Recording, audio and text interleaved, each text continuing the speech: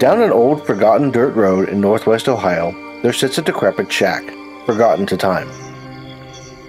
Rarely will anyone pass in the middle of the day, and no one passes in the dead of night.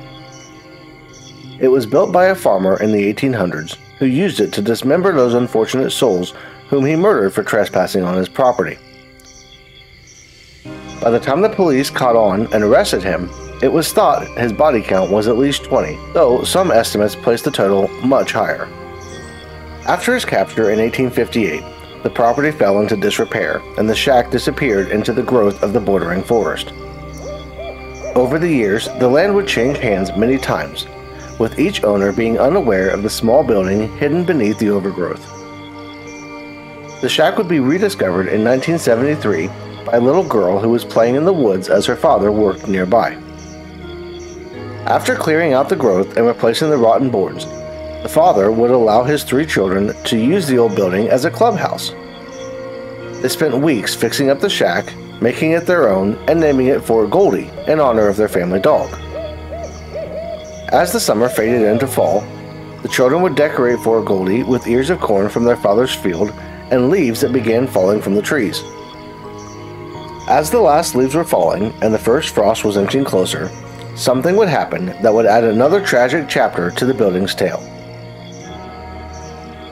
It was late in the evening on a cool fall day in early November, and the children had not come home from their fort. They were supposed to be inside before dusk set in, but as the sky grew darker, they failed to show. As their father was putting his boots on to go looking for them, Goldie came running out of the darkness and into the light of the front porch. She was barking and covered in what looked like blood, begging the father to follow her. Forgetting to tie his left boot, the father grabbed his light and gun and chased the dog across the fields toward the fort. As they neared the small building, he could tell immediately that something terrible had happened. There was blood everywhere, and the children were nowhere to be seen. He called their names as loud as he could, but there was no response. He searched all around the shack, but there was no sign of any activity or tracks that would indicate they had left the area. In the coming days, the father would be interrogated by police, and the community would conclude that he had done something horrible. Before he could be put on trial, he was found dead in his cell. The official cause was listed as suicide, but everyone in the town knew the truth. 3 decades would pass and the tragedy would turn into a legend, with local teens daring each other to visit the now abandoned property. On one of these nights, in early November of 1993, the infamous location would claim another victim. Jason, Kyle, and Katrina had been friends their whole lives. They were all born within months of each other and lived on the same street only a few houses apart. As they grew up, they became more and more inseparable, and as high school graduation grew close, they all applied to the same colleges and planned to pick the best one they were all accepted for. This plan would fall apart when the one college Kyle was accepted to rejected Jason and Katrina. Kyle was devastated and couldn't understand how his friends were not accepted or how he failed to get into any of the colleges they were accepted into. Knowing there was nothing he could do about it, he decided to make the most of his time with his friends over the final year together. They were only a couple of months into their senior year, and the group's favorite holiday, Halloween, was quickly approaching. As they started to plan out the next few months, Kyle would suggest a trip to the old abandoned farm as a spooky night out to celebrate their last All Hallows Eve together. "Do you even know what you're asking?" Jason said, raising his eyebrow and staring at his friend.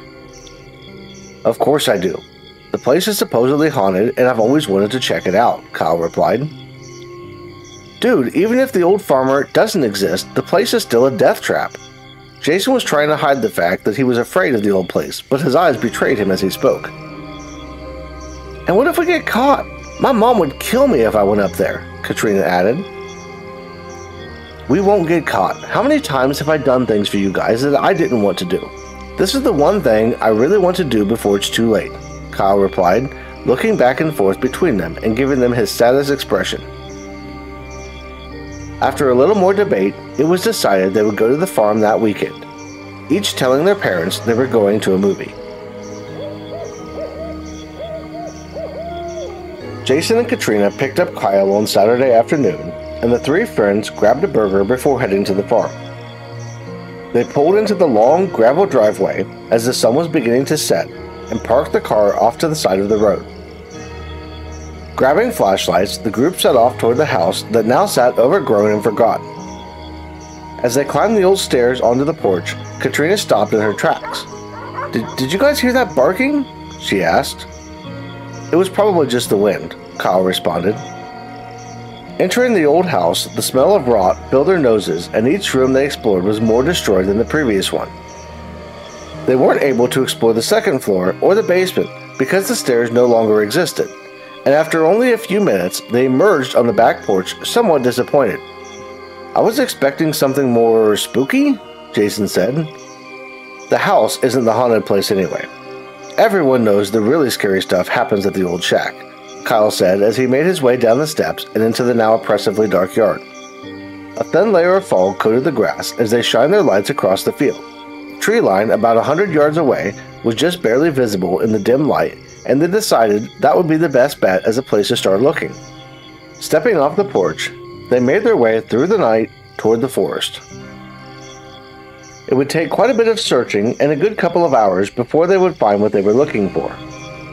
Katrina spotted the building before the boys, calling it out with her flashlight. It looked much more run down than they had anticipated. Even Kyle was hesitant to get closer than a few feet from the entrance. Tree limbs protruded from the walls and roof as if they were reaching for the teens. Their lights didn't seem to be able to penetrate the darkness past the doorway, and they were talking about leaving when a noise from inside caused them to freeze in place. The unmistakable sound of a little girl humming emanated from the darkness of the shack.